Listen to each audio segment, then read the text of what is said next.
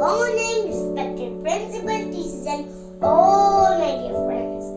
Happy Republic Day to all. My name is Princey Kamlesh Singhal. I study in first standard.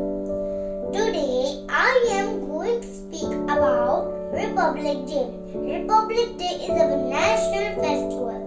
We celebrate it on 26th of January every year. Republic means our country has no king.